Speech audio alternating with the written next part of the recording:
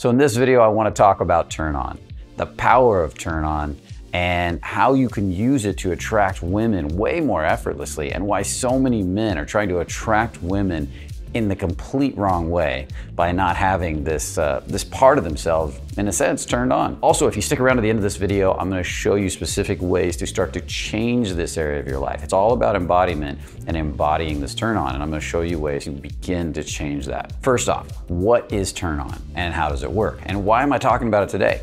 Well, this weekend, last weekend that is, we had a workshop called the Sexual Transmutation Workshop. It's all about activating the turn on, getting all the sexual shame out, the sexual guilt out, learning to become a powerfully turned on man, and being able to bring that out to the world. And why is that so important? That's one of the first things we got to understand. Turn on is a creative energy. It creates passion inside of you. You're not always just turned on for a woman, you're turned on for life. Think of it this way. If turn on can create a baby, it can create a business, it can create art, it can create passion, it can be the reason you get out of bed in the morning. Think about the most successful people in the world. People like Richard Branson. They have a passion for life. They have a passion for getting up in the morning and doing what they do. Think about people that are self-made successful, like Conor McGregor. He had a passion for the MMA and a passion for success. He was driven by passion. That's what took him to the top of his game. And you can see this with all the most successful people in the world. People like Michael Jordan, Kobe Bryant. They're turned on for their art. They're not afraid of it, and they're not afraid to be turned on. So we already know that turn on is creative energy. Now, where it goes wrong in dating and meeting women is that a lot of guys mute their turn on. So much sexual shame in the world. We have it all over these billboards, beautiful, sexy women everywhere. And unfortunately, we're not supposed to feel it in our day-to-day lives. So we're always muting that part of our body that gets turned on, and then going through life a little numb and a little burned out and a little tired. And unfortunately, that does not work, because when you go to approach a woman, the implied subconscious message is what? I'm turned on for you. There's something about you. I really want to meet you. And I may or may not want to be intimate with you. I may or may not want to have sex with you someday. For some of you guys that haven't had sex in a long time, I definitely want to have sex with you, right? And there's that kind of energy going on too. So being able to access this turn on, play with this turn on, and dance in this turn on is huge, because when you walk up to a woman, you should be turned on. That doesn't mean you want to sleep with her. It means you could access the part of your body, and I'm pointing down here to the lower part of my body. You can access this part of your body that allows you to feel warm and fuzzy for getting to know her. There's a sense, I'm turned on. There's something about you. I don't know what it is, and I want to know more. I want to see if this grows into something even bigger, and that may or may not lead to sex. But if you're numb from the waist down, and you're all, I'm gonna see if I can start shutting that off, and I come up to the heart, and I avoid my turn on altogether, and I become really nice. Hey, how you doing? My name's Brian. Hey, you're really beautiful. I just want to meet you. There's something about you. Then what happens is you kind of feel, you might feel nice, but you're not sexy. And if you're really in your head, hi, my name's Brian. I just want to meet you. And you're avoiding your whole lower body. There's something about you. Where are you from? Tell me more about it. That doesn't work either. But if you start to drop down into your turn on, and you start to own your turn on, and you start to play with it, and you walk up to women and you're like, hi, there is something about you. I just had to come over and meet you. What's your name? Where are you from? And you start to let that energy, that warm, fuzzy energy, come up to your body and connect with yourself. That's when everything changes. It doesn't mean you necessarily want to have sex with her right away, but it lets her see the interest or the curiosity. Now, I'm betting that all of you have some area, or hopefully you have some area you do get turned on for. Maybe it's music, maybe it's art, maybe it's, I've seen people get turned on for programming and for engineering. They get, their body wakes up and they get excited, and they feel it through the whole body. The hips want to move, okay? And so I want to invite you into this idea that you can become turned on for life, that you can transfer this ultimately over to your attraction for beautiful women. And you could say, wow, I'm nervous, I'm scared, but I can't wait to approach her. And I'm gonna go walk right over with my turn on, and I'm gonna say, hi, I really would love to get to know you better and connect to her. Or there's something about you, look at you. Or wow, you look like trouble, look at you. I had to come meet you, but I gotta be careful because you look like trouble, right? You're gonna be nice to me, right? And you start to learn to play and flirt and have fun with the girls from that turn on, because that's what makes everything's so exciting. Hopefully you're getting this idea. Really quick though, I want to remind you guys, if you're getting value out of this video already and you really like it, make sure to like and subscribe. Make sure to hit that bell notification and make sure to share the video. This all helps us to grow the channel. It's huge. It helps us to take the channel to the next level so we can bring you more awesome content. And also make sure to comment. Oh, by the way, if you stay to the end, we're gonna talk about how to change this part and how to really make a big shift in this area so you can start to bring your turn on not only to beautiful women, which is awesome by the way, because it even makes sex better, but to every part of your life and to be able to bring passion into your life. When we start to develop turn on, when we first begin to develop it, it's going to be something we're going to learn to feel in our hips. Typically, you know, guys need to learn to feel their hearts. I'm going to go through this. I've gone through this example a million times. We're going to go through it again. But when I first started, I was in my head. Hi, my name is Brian. How you doing? I just want to meet you. And then I started to feel my heart. And my heart, this warmth started to connect right here and this softness of my shoulders. And I started to be like, hi, my name's Brian. What's your name? Where are you from? And it was nice, you know? And then I started to come down to the stomach. And then I started to get more intentional. In the stomach, you get more intentional. Hey, how you doing? My name's Brian. What's your name? And then the turn on. And the turn on was where passion started to create. Hey, my name's Brian. What's your name? Oh, you know what? I had to come over and meet you. There is something about you. And there's a lower energy into it. You know, damn, you look like trouble. What's your name? And there's a play in it. Now, of course, I'm making it up as I go right now. It gets a little different when you have somebody in front of you. When you have a beautiful woman in front of you, you have to modulate and adjust to the feeling of the person in front of you. But ultimately, it's stepping into this turn on that makes you so powerful. The turn on happens down here. Now, if you're all turn on, some of you have that problem. That's a different problem. And no heart, that's also a problem. So you need some of each. So what do we do about this? We got to learn to wake up and all the nerve endings, in a sense, in the hip and the pelvis area. And we got to learn to be able to move and flow from our hips. In some cultures, they call that the Dante and the Hara, the second chakra. The athletes want to learn to move and balance off it because it makes them better athletes. I'll tell you how this has improved my snowboarding so much, learning to move off of this part of my body. And things like slacklining, you got to get down to this part of your body to be able to slackline. It's really important for balance. It's important for movement, for flow. And when you see somebody walking down the street in this part of their body, they're so goddamn sexy. When I see a woman walking in her second chakra, she doesn't have to be the most beautiful woman in the world, or her Dante and her Hara, or her hips. Let's just say she's walking in her hips, because I want to get away from some of these new age terms. And she's walking and moving. It's so much sexier to watch her do it. It's so much more hot to see her do that. And she doesn't have to be the most attractive woman in the world. I'm like, wow, look at her. You know, as you move, this is where you're gonna start moving from, right in here. And so this is the area. So when you're walking, there's a sense that you're moving forward from here, okay? I'm gonna drop that down a bit more. There's a sense you're moving forward from here. So there's a sense of this.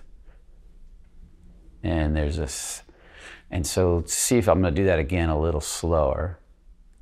There's a warmth here and a moving forward from here. Now, you may not nail that perfectly right away, and that's okay. You don't have to. As long as this area is waking up, it will make a change when you talk to people, as long as you can feel it. A lot will change in that process. So how do we change this area? Well, I'm going to give you a little commercial, and then I'm going to talk about how we can do it specifically today. The commercial is for my book, The Art of Fearless Seduction. I have a simple little meditation in there called the Sexy Bastard Meditation. It's designed to help you feel more sexy as a man, which will help to wake up this area, and to feel sexy when you're approaching women, because you don't want to feel sexy after you approach her, which is what most guys do, unfortunately. We walk up and we say hi, and then we feel sexy.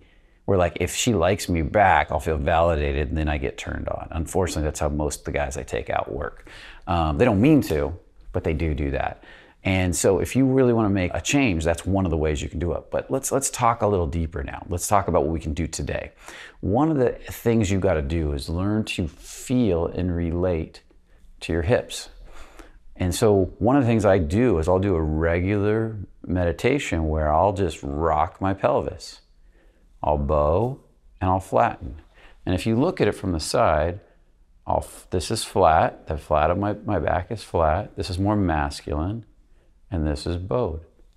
And I used to do this, an old teacher of mine used to have me do this for 10 minutes at a time, really slow, feeling every inch of it, just learning to relax, relaxing wherever I'm tight. As I go back, a lot of times you want to tighten in the glutes, and you want to tighten in the ass, and you want to tighten in the back of the legs. Just relax all that and see if you can feel down on the ground, feel up your spine a little bit. Then you come forward and you feel this all wake up, and then kind of let that drop down into your groin, and then come back and just explore. There's no right or wrong to it. You're just learning to feel more, waking this area up. And if you do it for 10 minutes straight, that's what I was originally taught, is do that for 10 minutes straight, stuff will start to change. Now, when I first did it, I didn't feel anything. I was so numb. And 10 minutes would go by and I still wasn't hardly feeling anything. And then one day something clicked on and I started to feel a lot of emotion. I actually cried for a bit. So much came out of me. And I started feeling more and more after that. The next thing that happened was these little tingles started to pop up in time. And I felt a little tingle, particularly, I've talked about this in other videos, on the right side of my hip right here. It was just right here. This little tingle from the movement. And that tingle started to turn into 2 tingles and 3 tingles, all because I applied a simple principle called the 1% rule. I started to welcome that tingle. It was almost like I got a spark of a fire that started, and I just put my hands around it and I protected it from too much wind until it started to take off. And then it grew into a huge blazing fire right there. And so that's the same thing down here. I felt that first tingle and I just sat with it and I welcomed it, and I didn't rush it. I applied something called the 1% rule. 1% change at a time, just a little bit, then a little bit more, then a little bit more. There was no rush. I wasn't looking for a big change today. I wasn't looking for a big change tomorrow. I wasn't looking for a quantum leap. Quantum leaps come from the 1% rule. And so at the end of this video, I'll share another video with you you can watch that will help you to understand this at a much more in-depth level. And you can see the change in me since I created this video, because this video is old, okay? And I can't wait to hear your comments on this older video, by the way. So it starts to change. Now, a couple little caveats. As you're moving and exploring, and you're looking and you get that tingle and you start to learn to sit with it and meditate on it, and this area starts to wake up, and this whole area can heat up and start to warm up and tingle, which it did on me. It started to warm up. Notice the difference between moving my pelvis, which moves like this, and moving like a board, which moves like this. For some of you that might seem obvious, for others it doesn't. But I have a lot of clients in my workshops that do this and they think they're moving their pelvis. Not good sex, by the way. Learn to do this. Learn to rotate and move and explore your pelvis. As you move around, you can see the pelvis can move side to side. It can move forward and back. It can be, and it should be very buttery and loose once you develop a lot of neurology and feeling. You should feel into the ground once you develop that feeling. And with time, that will develop. With just 10 minutes a day of regular practice, you're gonna see so much change in this area. But give it a month minimum. Let's just say a month, and don't even look for too much change in a month, and just see what starts to happen. Maybe at the end of each week, do a little update, maybe take some notes if things start to happen like on a given day, and see where it goes. Combine it with the Sexy Bastard meditation from this book, and things will grow even faster. Add the 1% rule, which is what I'm talking about. Stop trying to look for changes, and it's gonna get so much easier. And then this 1% rule applies to everything in life. It's so, so powerful. So that's the Sexy Bastard, excuse me, that's waking up your turn on. And I want you to start taking that turn on into life. When you're turned on with your body, when your body's turned on and you go to get up in the morning and you activate that turn on, you start to wake it up, and then you start to apply it to your music, start to apply it to the foreign language you're learning, start to apply it to your job. Watch how things change. And then specifically apply it to approaching, meeting, and dating beautiful women. Apply it to flirting. You know, just having a flirty conversation. It's so, so powerful to sit in that turn on. And then watch what happens when you get to sex with it. The sex can increase radically. So hopefully you like this video. I do have another video I want you to watch. I really want to hear what you think of it, because it's an old video from at least 3 years ago. It was a while back, and I've changed so much since then. And I want you to notice that in this other video, which is going to be shared somewhere on the screen here, It's all about the 1% rule and the power of the 1% rule, that how much I've changed. Since that time, how much the videos have changed, how much I've changed, all by applying this simple principle of 1% at a time.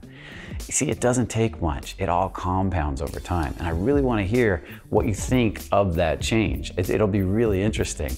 I'll probably cringe at some of your comments, but I don't mind. That's whatever. So you can put it in this video, you can put it in that video. Definitely check it out. This other video, the old 1% video, got a fair amount of views for our channel. So yeah, just check it out. Let me know what you think. And with that said, hopefully you enjoyed this video. Make sure to like, make sure to subscribe, make sure to hit that bell notification, make sure to share because it helps us to grow the channel, and make sure to put some comments. We check all the comments and they're really important to us. They really help us to figure out what you need to grow to the next level and for us to grow the channel to the next level. And so with that said, remember, only the confident really live. I'll see you in the next video. Take care.